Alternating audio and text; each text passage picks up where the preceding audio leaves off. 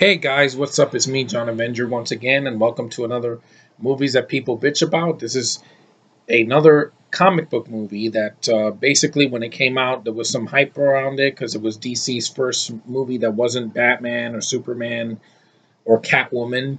And this movie flopped, and it was a big disaster with the critics, and it got so much crap that I don't think it deserves because I think this character deserves better recognition, especially with this movie that they tried.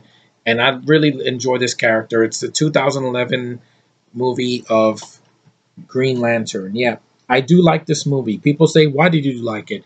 It wasn't boring. I can watch this again over watching Man of Steel. There, I said it. This movie is only 114 minutes. Man of Steel is like 20 or 30 minutes longer than this. And this film looks better. It's faster paced. I like Ryan Reynolds better as a lead. I'm glad he got Deadpool because it's the franchise that he needed for his career. I love the special effects in this movie. The money's on the screen.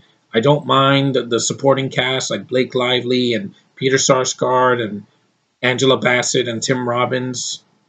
Mark Strong is kind of underused. He's a pretty cool Sinestro, but he's underused.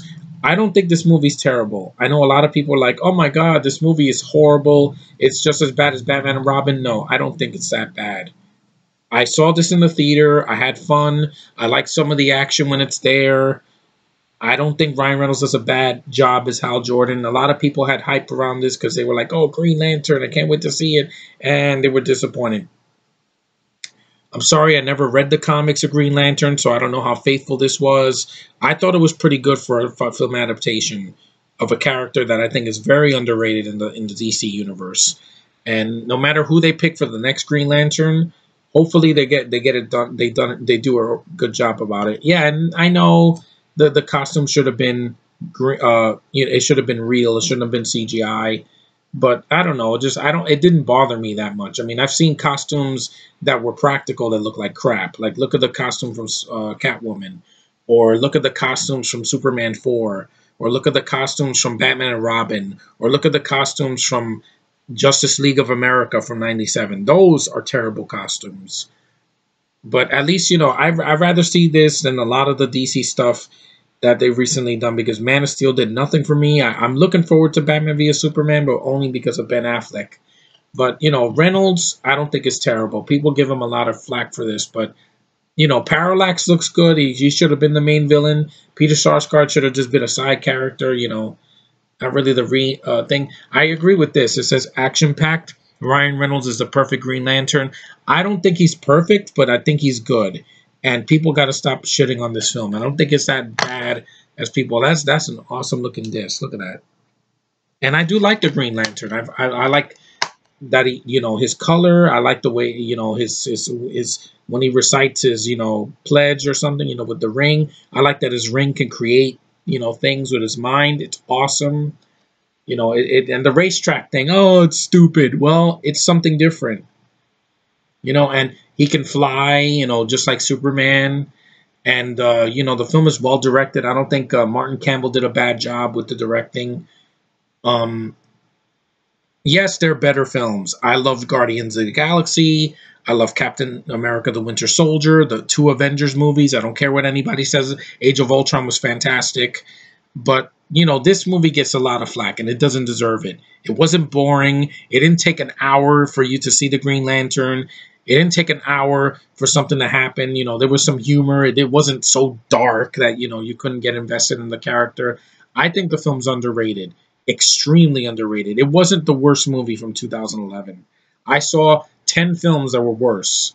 If I was on YouTube here in 2011, I would have talked about the films that I hated in 2011.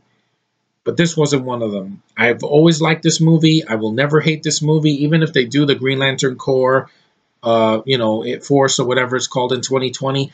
I hope that they take notes from this film and they do it better and, they choose leads that I can buy. Hal Jordan and Jon Stewart, hopefully they get two good actors to play them because I don't want another critically bashed flop like this was, and it didn't deserve it.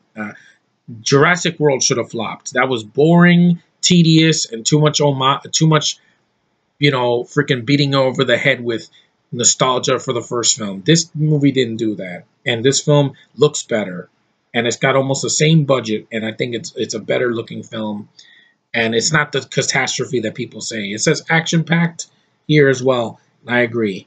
Green Lantern's not that bad. I like this film. I like the character. You know, just a cool premise. A guy puts on a ring that gives him powers, you know, to create things with his mind. And for a screen adaptation, you can do a lot worse. Whether it's from a comic book or a novel or a cartoon or whatever, I have seen worse than this. Trust me. And you know, I don't know how much more I can defend this film. This is the bare bones DVD. It doesn't. It just has like 2 features on it. Want to get the Blu-ray someday because I think Green Lantern deserves it. It's a cool character. He deserves better, and I know that hopefully DC will treat him better and give him the movie that he deserves following this. And you know, don't completely ignore this. You know, like that Green Lantern movie from 2011 never happened. It did happen. Just do it better. You can do it. I know, Hollywood, you can do it. Just give it what it deserves. So that's Green Lantern, the 2011 live action movie. I don't hate that movie. I'm sorry.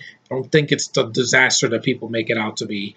And, you know, I hope that this character gets more recognition because screw Man of Steel. I'm tired of these dour, depressing freaking superhero movies. I want some fun movies, you know, that get me invested. So, yeah, that's Green Lantern. Like the movie. I never hated this movie. I give it a thumbs up because it could have been a lot worse. But anyway, thanks for liking, subscribing, and commenting. I hope you guys watch the film if you haven't seen the film. Give it a chance. It's not going to kill you. 114 minutes sounds long, but it's still under 2 hours. So I applaud them for that. So anyway, that's Green Lantern. My next movie will be something different, and it'll definitely be something, you know, that I haven't talked about before. So later.